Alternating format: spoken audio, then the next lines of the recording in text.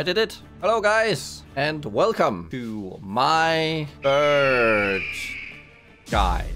You guys want to play a hit-based, full bird, full send build? Then I might just have the information for you.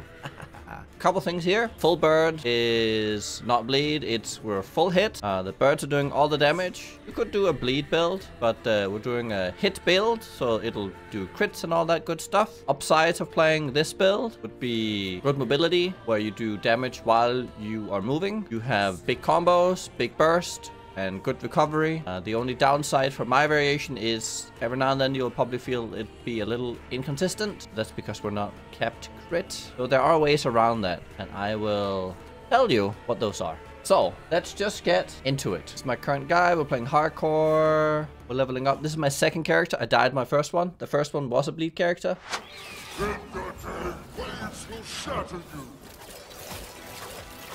Oh my god! I'm dead. What? We went to Lagon and now he is Legon.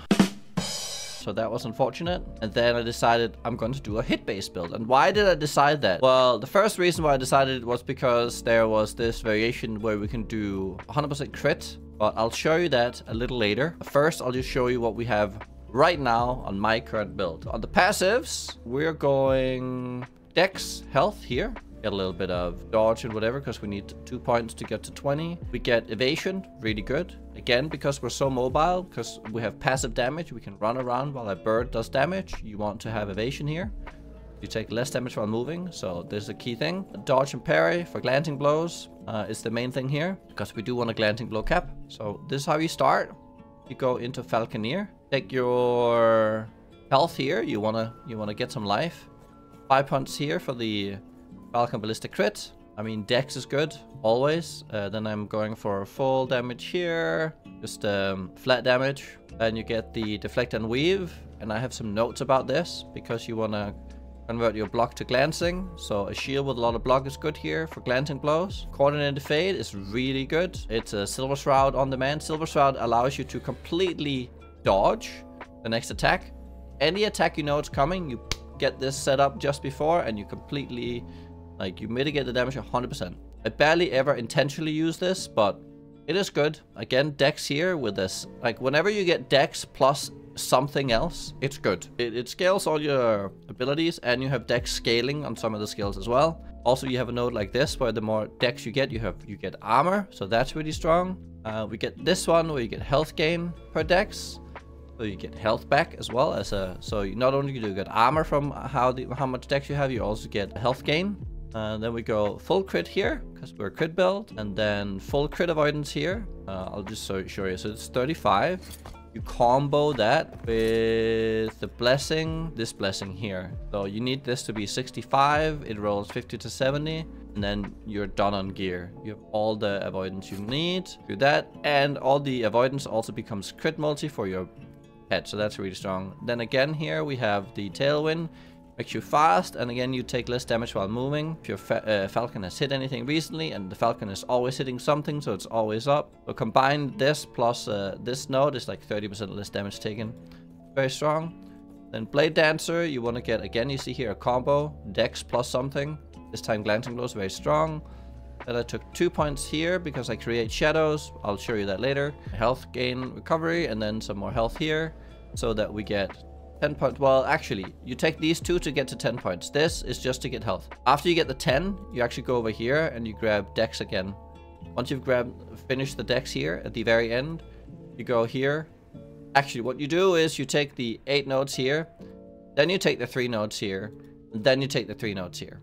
So that's like the progression. This is a pretty squishy class. I should mention that. There is a variation I'll talk about at the end. That's going to be another pivot, another more advanced build. For now, this is the passives for this variation right here. Now, on to the skills. In order of importance, falconry. And now you see this note here as well. Falcon damage per dex. Now, this is important to understand. Almost all the nodes in falconry are global. So this one right here, falconry increases the damage of your aerial assault and dive bomb. Same thing with Is It a Bird? Gives you falcon damage globally to all the other falcon abilities. Rending talons, same thing. A portion of your bleed, poison, shred, and shred resistance gets applied to all your abilities. Same thing here. Portion of your highest global melee, increased throwing, or whatever gets applied as well. Then you have this node here. This is really important. Go for the eyes. The highest added crit gets applied. All your birds. And then you have this one. If you hit and crit with your melee attack, you get a crit multi-conversion as well onto the bird. Just also really strong. You can stack it twice. So you also want to be able to crit on your own. Skill threshold is nice here. Again, like it's like calling in PoE. So whenever you use this, you can calling strike them from 16%. Very strong. You want the multi-hits, and here you get the mana gain and health gain. Very strong. The build here is a bit mana intense, but with this node, it actually makes it really easy to sustain your mana. Because it's everything your Falcon does gains your mana back. So you actually have really good mana sustain just with that node. This is like, this buffs everything else that you have. Very good. Secondly, the next most important skill, I would say, is probably Aerial Assault. This is your movement skill, but it also is one of your main clear skills. So it's a traversal skill, but it's this one here. The further you go out on the side here when you use it, the further it goes. You can basically attack in place like this, and it doesn't really go that far. Or you can, especially if you go up to the corners, it goes really far. As you can see, very far, and it just one-shots the pecs that it hits. AoE is also really good. Right, so now you see that. That's the main skill. There are multiple ways where we can recover this faster. I'll show you that now. Right, so Falconry, global damage. Then we have Aerial Assault. Now, Skyward Swoop is really strong. A portion of Aerial Assault's cooldown is recovered when your Falcon hits an enemy. Now, one thing I've noticed is the caltrops that you throw on this Falcon here, because they're from the Falcon, it also counts towards this. So when we jump over here and leave all these caltrops, and there's any enemy following you, it starts reducing the cooldown here.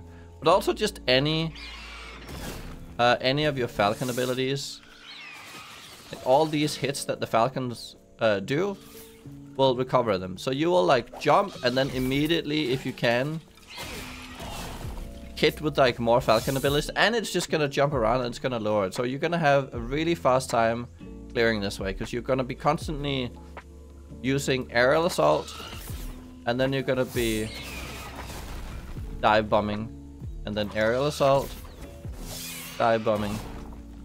I failed that. And then every now and then you'll see something on the side, or like a pack you didn't clear. You send your bird out to sort it. So another one here, Avian Hunter is good. Cooldown reduction damage. This is probably the last one okay, so I would say caltrops, don't take that early on. I would take Skyward Swoop into Avian Hunter for this build. You want to get to Ambush and Slayer of the Big Prey and Predator's Cascade. So you want as much area of effect so that whenever you jump, you want to like one-shot a full pack. So the AoE is really important in my opinion for clear. You take the AoE and you take the hit damage. I would say for clearing, these two are the most important. Get early. This down here, if you ever struggle with mana, you can gain mana back here, and whatever your max mana is, works towards recovering the other skills as well. So this is very strong. That's why you constantly want to be using all the different skills, because they lower the cooldowns of each other basically as you use them. So whenever you use Aerial Assault, you lower the cooldown of your other two bird skills. And whenever the bird hits, it lowers the cooldown of Aerial Assault. So you constantly want to be using it. And then I have the caltrop stuff here. And the main reason I have the caltrop stuff is just so it helps with the swoop. And it can slow things down behind you. And it's just kind of like utility-wise, it's neat to finish with. You can also go with the health recovery if you want that.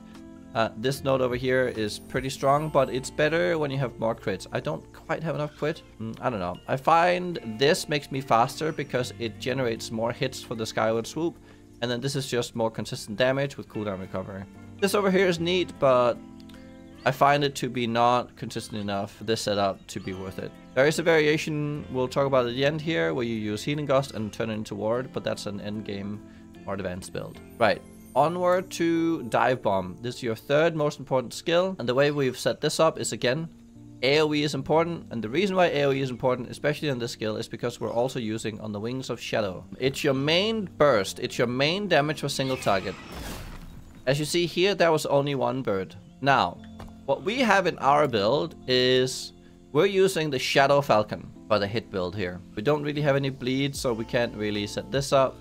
I don't really like Featherfall because it makes the bird sit there and like kind of throw out spikes. But when the bird is just sitting there, it means that it's not running around attacking. So whenever you have like a duration skill here, it's kind of annoying because your bird could just be hitting and you could be using your next skill anyways. So that's why I'm not a big fan of that skill. Now it's useful for like generating stacks of like Talon Blades and stuff like that. Now the reason why this node is so important, area, it's actually because we're using the shadow. So the dive bomb now creates a shadow and strike your location of shadows instead. Now how do we generate shadows? Now that's where synchronized strike comes in, which is the fourth most important skill. Because you see here 4 shadows. That's why we have 4 points, because it creates 4 shadows falcons. So when you do this, all 4 gets hit. Now, in true PoE fashion, overlappingly good. Boom. As you can see, all these circle converge, so you can hit them all like out here. That's why you want the AoE. AoE, very good. And so, what kind of damage does this actually end up giving you? Yeah, you lose 25% of the global damage, but you're getting 4 falcons. So that means a 300% total damage of the skill. So it's 3 times more damage if you hit with the full thing compared to not using it. Now I'm also using Dancing Shadows, which is where the Smoke Bomb comes in. The Smoke Bomb is just kind of like a neat little... It gives you shadows as well. So you can throw the Smoke Bomb down, and then you can Dive Bomb that as well, where there are shadows inside. But this thing can only generate 3. So this version is always better. The Sync Strike version is always better, as it gives you an additional shadow. And it guarantees more of the condensement of them. Now the inconsistency I talked about was this generates shadows at random in random locations. Again, why AoE is so important, because you can't really guarantee, like especially if there's like an enemy here and it starts creating shadows over here, it can get a little annoying because you would dive bomb and they would go like over here. However, the good thing about the shadow bomb is that when you do it right, you come in and then boom boom, it generates 8 hits. It doubles the amount of hits inside the smoke bomb. So for bossing, what you do is you run to the boss, smoke bomb synchronized strike, and then you dive bomb them for 6 times the damage of a normal dive bomb, and you can just keep doing that. And it's juicy damage. Juicy damage. Other noteworthy things within this, rushing wings, it's nice when they come down faster, and I might actually I kind of want to get up to 4 points in this, just so the delay is shorter. I have this for reduced cooldown, because you want to spam this as much as possible. Mana cost, I mean, sure, it's kind of nice to not have this really cost mana, because you are kind of mana. It's kind of mana intense, as you can see. This synchronized strike, 62 mana. Yikes. This one here as well gives you some mana back. Recover your aerial assault again. Very nice. And then last one is Cloud Gather. Now I think it's bugged right now, where if you ever dive bomb a smoke bomb, it stays there forever. It's only supposed to give it 40% duration, which makes it so that you can have smoke bomb up permanently if you refresh it every now and then. But right now it's bugged. But yeah, it's kind of broken. As you see here, I'm getting... Oh, there's actually a double smoke bomb in here now.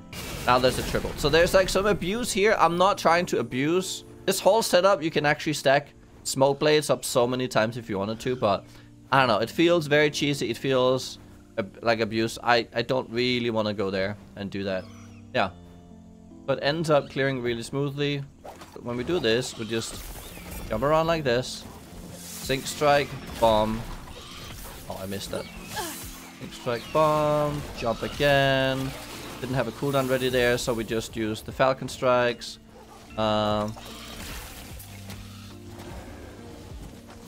Think bomb, jump over to the next pack. Think bomb. Missed that one, clear up. Again. Kind of drag everything behind you and they will run into you. And since the AoE is so good, you don't need to like perfectly hit, because it actually clears up really well here. Where's this guy? It's this guy here. Smoke bomb, boom, and he dies. And that's how it plays. I am on hardcore, so I wouldn't really go up much more than... So I am doing some other regions where I go to like... I've done some corruption where you get like 100% more damage taken, and that's like fine. I think like 140, 150, which is okay to run right now because a lot of prophecies have like 130 condition. But beyond that, with my current setup, with my current health, I wouldn't really go much higher because it gets a little scary after that point. Right, finish up the skills. Right, the Sync Strike. You go for this node here for +2 shadows. You get the attack speed, so you get the attacks out as fast as possible. You get the base crit here. You get the base crit here so that you can crit. And especially why that's good is because that enables this node to be exposed weakness to be more consistent, so that you have more crits to do that one. Then I just took the health here. I can essentially regain, like, every time I Sync Strike, I regain like 1,000 life. And then the bird is healing for me, so you have really good recovery. Other noteworthy things, you can go for this for physical shred as well, instead of this, if you want to go for that. But my damage is already so high, so I don't really need it. Smoke bomb, duration, area. This can be a good way to cleanse, if you don't have cleanse. Get rid of bleeds and poisons and all that. Another way of getting Silver Shroud stacks, and then shadow generation. Now I had this I had this like, we can get the slow stacks here, we'll take that. Glancing blow. Faster, and that one. So that was the skills. Now the gear. For the gear, it is mainly dex, life to you, minion damage, and anything for defense. Now, so you see here, this is dex, minion damage, shred, and defensive stuff. And this is the only item I have with some mana right now. My mana feels a little low, but this kind of solves it. Aerial assault is really good to increase, and falconry is really good to increase. I mean, dive bomb is also good to increase. They're all the three main ones are really good to increase. They give you minion damage as well. I think falconry might be the most important one, because it's all global, so it allows me to get more of these. So it's a lot of global burst. I'm not currently using the ballista here. I was using that earlier. I'll explain what I did there. But yeah, dex, you would want dive bomb here. You would want the falconry base armor here. Again, just life and dex and anything to give you defense. Crit chance is actually really good, and it's because whenever you... So on the necklace slot, there's not really anything else on the prefix that you want. I mean, you could get mana.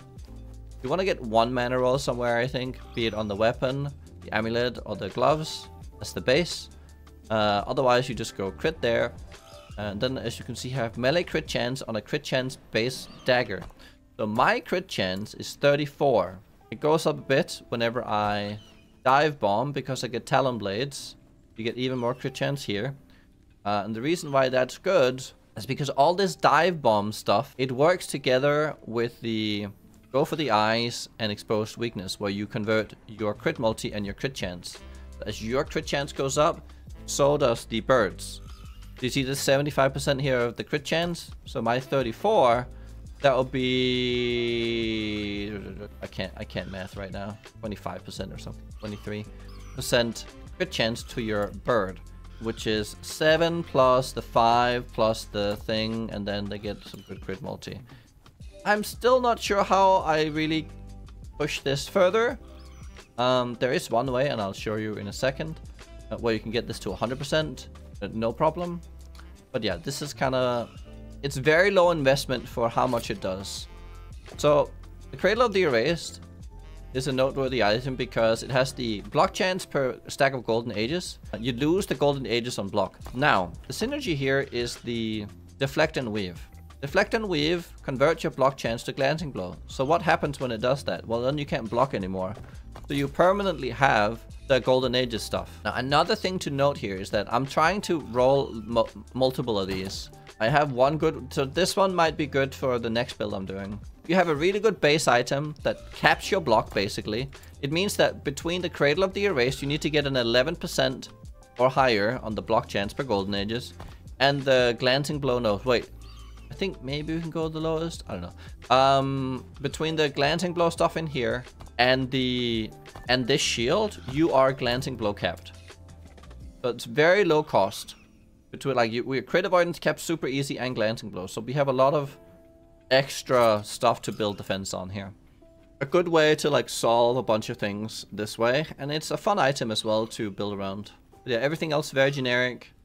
I do prefer opal rings here. Cooldown recovery and attributes. Attributes always good.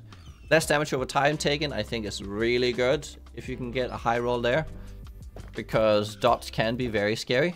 Yeah, and then here we just have health and anything to solve our resist right now until my gear gets better. And that's the build. Whenever I do bossing right now and empowered,